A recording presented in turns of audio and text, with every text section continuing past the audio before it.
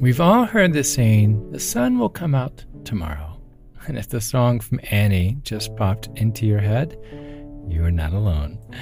But let's face it, the sun coming out tomorrow may not always feel like a guarantee.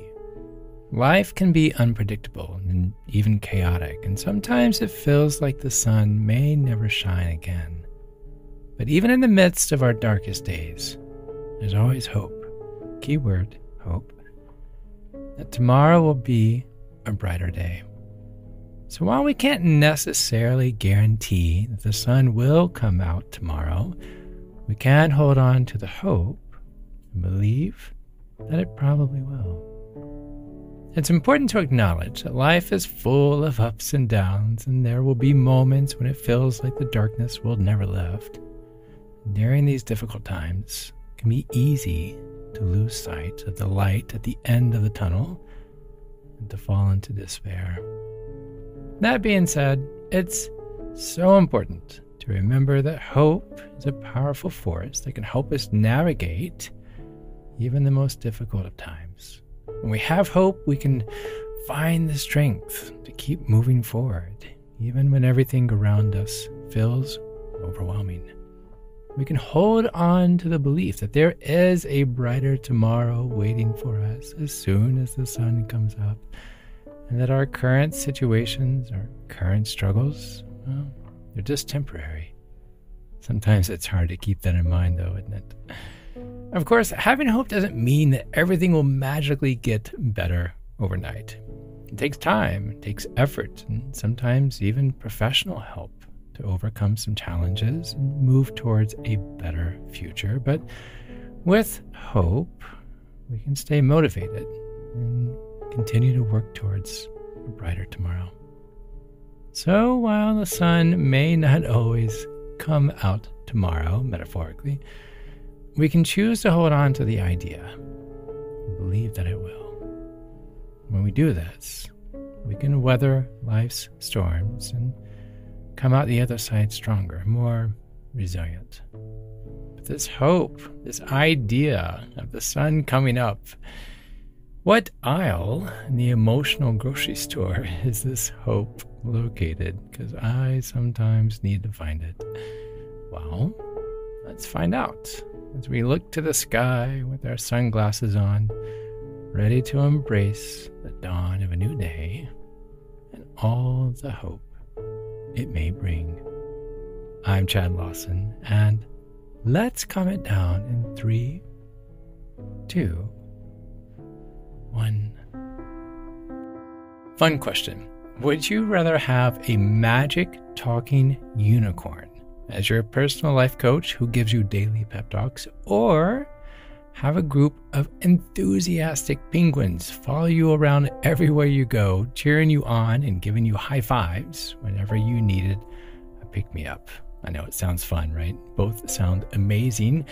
And while I would take either one, I'm not sure if they're as available as the ideas I'm about to share with you. Though I will say my tips might be a little easier to come by, if I'm going to be honest. But today's word is hope. Where do we find this hope? The keep me going another day kind of hope. For me personally, even though I still love the idea of the penguins following me around, I'd like to share some of my favorite ways to open this umbrella of hope during the rain as we wait for tomorrow's sun. Now, there are many ways to find hope, and what works best for one person may not always work for another, but these are just a few suggestions that may help to cultivate your hope. And as usual, I highly suggest that you write these down. You don't have to try them all at once, but having a list to go through and then try them on different days, well, it might be worth your time and energy, and you might finally land on the one that works best for you. First things first, find the connection. When we're going through tough times, it's natural to feel like we're all alone in our struggles. However, connecting with others can really help us feel less isolated, right? It can give us a sense of hope. It's like they say, a problem shared is a problem halved. I'm going to say that again because I love that. A problem shared is a problem halved. Support groups and even online communities, they can be a great way to find people who understand what you're going through.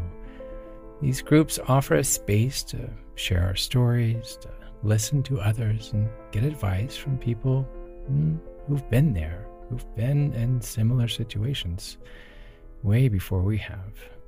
It's also comforting to know that we're not alone, that others are there to just hold our hand during this, right? Talking to a friend or someone in your family, this can be really important when we're struggling. Sometimes we might feel like we don't want to be a burden to others with our problems. I'm definitely that person. I always feel like I'm burdening someone. But what I've learned is that someone or those people, they don't see it that way. You'd be surprised how many people in your circle actually want to hear what you're going through. Talk to someone. Even just having someone to listen can be a tremendous source of comfort. And even if they just sit there, just getting these words out, emptying your chest of what you're carrying around, it just gives us a sense of belonging, right?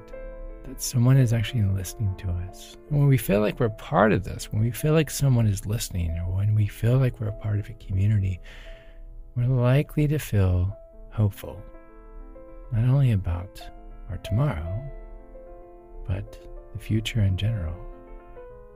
So if your skies are constantly full of rainy clouds and there seems to be no sun in the forecast, don't be afraid to reach out and connect with someone.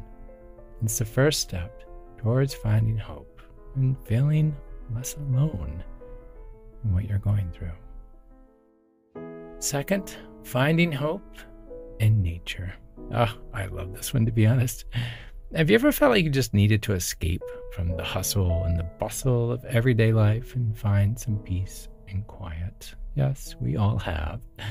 One of the best ways to do that is by spending some time in nature. I know, something so simple, but it can be so healing, so incredibly restorative. When you are out in nature, you connect with your surroundings and feel more grounded and connected to something greater than yourself. It's a wonderful way to gain perspective and remind yourself that there's more to life than just your daily routine, right? How often do we forget that? But let's also not forget the beauty of nature. Whether it's a breathtaking mountain view or a gorgeous sunset or even just the sound of birds chirping in the morning, nature has this amazing power to inspire hope and awe within us. It reminds us that there's always beauty and goodness in the world. And the amazing thing is, it's always there, just waiting to be experienced. When we spend time in nature, this has been shown to have numerous physical and mental health benefits. It can reduce stress levels, obviously. This boosts your immune system and even improves your mood and cognitive function. It's amazing what a little fresh air and sunshine can do for your overall well-being, even just a few minutes a day. So if you're looking for hope, look no further than outside your door, right? Next time you're feeling overwhelmed or just need a break, consider taking a walk in the park or going on a hike in the woods. Or maybe you live near a coast, just taking a walk by the beach. You might just find a little time in nature is exactly what you need to feel more grounded, more inspired, and, of course, more hopeful. And then finally, finding hope in spirituality. This is one that is often untouched, as it is definitely different for everyone, and everybody has their own perspective on spirituality. And spirituality, it can actually mean different things to different people, but at its core, it involves connecting with something greater than ourselves. For some, this might mean connecting with a higher power or divine force, while for others, it might involve finding a sense of inner peace or inner purpose. And while I have my own path that I personally follow, I invite you to explore and discover what spirituality means to you. I have found during times of difficulty or uncertainty, spirituality can offer a sense of hope, can offer comfort, whether it's through prayer or meditation or attending religious services. Engaging in spiritual practices can help us feel more connected, supported.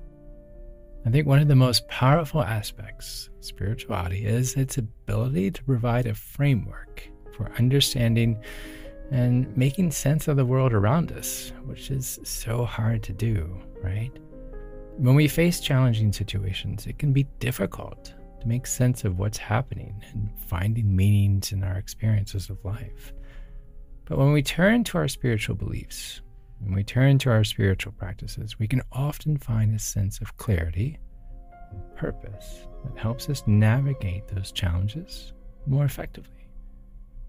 And another important aspect of spirituality is the element of community that it can provide. Being part of a spiritual community can help us feel less alone in our struggles and provide us with support and with encouragement, even just by being around the others in your group.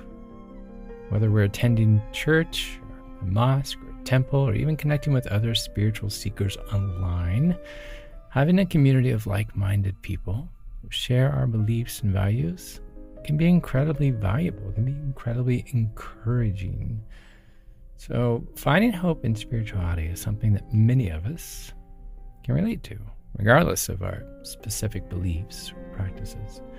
Whether we're seeking guidance or comfort or connection, when we turn our focus, this can help us find the strength and resilience that we need to overcome life's challenges.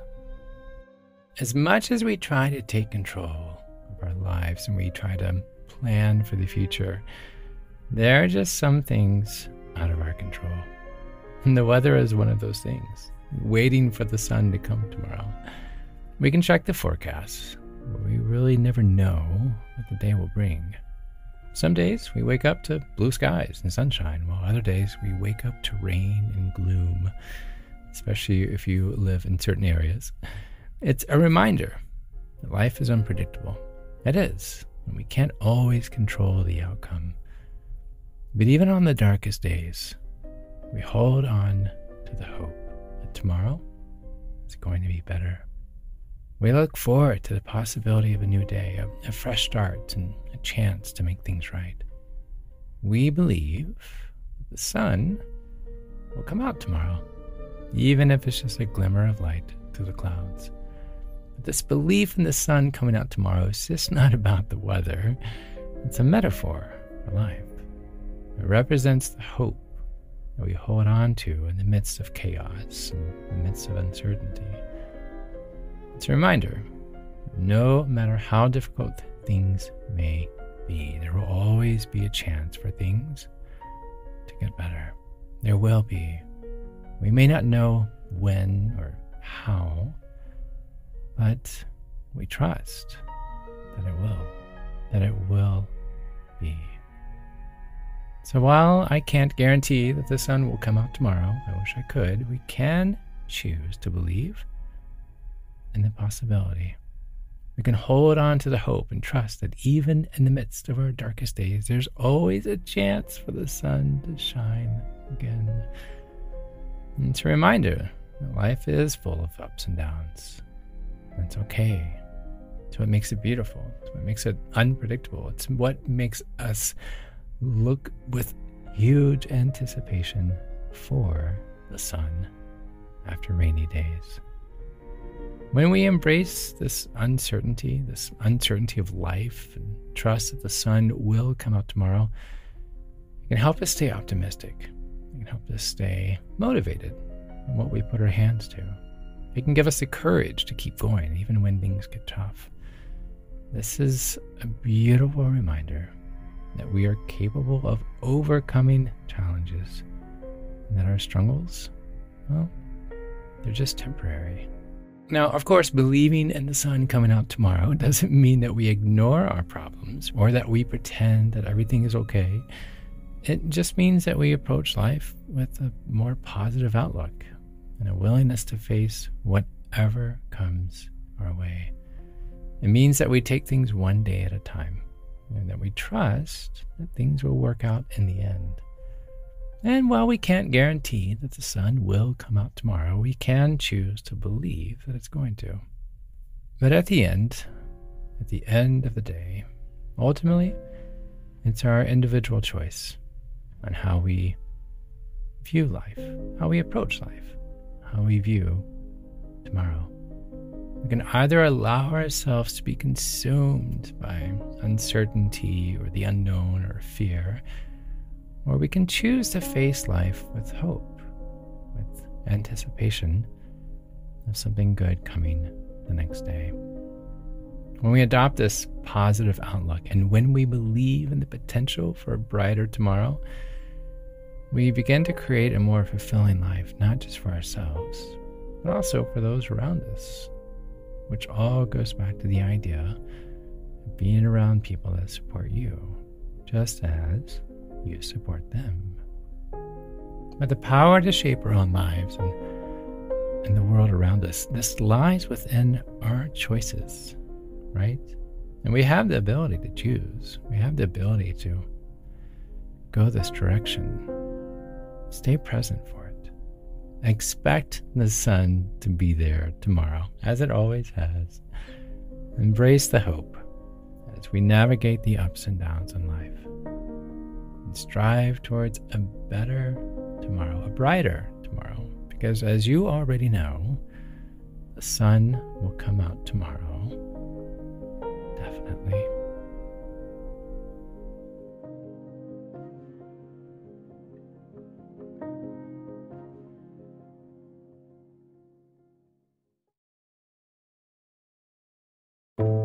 For more episodes, concert dates, or to send me some delicious chocolate chip cookies, visit calmitdownpodcast.com.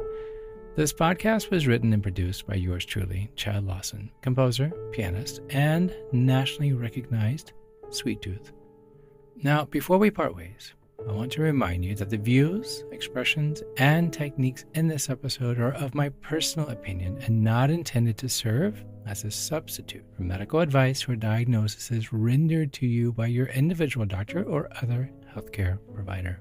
Please seek the advice of a licensed physician or therapist for any medical or emotional concerns. I'm not a licensed therapist or physician, but I am an empath by nature, and I hope this and future podcast episodes can aid your emotional needs. To find a list of licensed professionals in your area, visit calmitdownpodcast.com. And if you enjoy this podcast and want to support the time, the person involved, and content you hear each week, please consider pitching in $2 or $3 a month. Your contribution will help keep this podcast ad-free.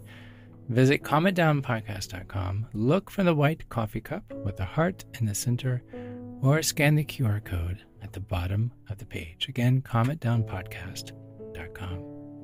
Remember, be kind to your mind. And join me next week as we calm it down.